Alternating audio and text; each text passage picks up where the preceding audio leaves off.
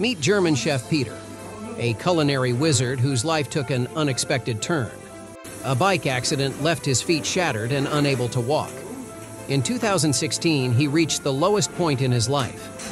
When talking to his best friend, who is a carpenter and an electrician, he was about to give up and stop fighting.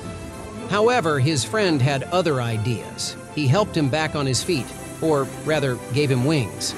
His friend invented a pneumatic rail system that allows the chef to get back to his passion and have a better life.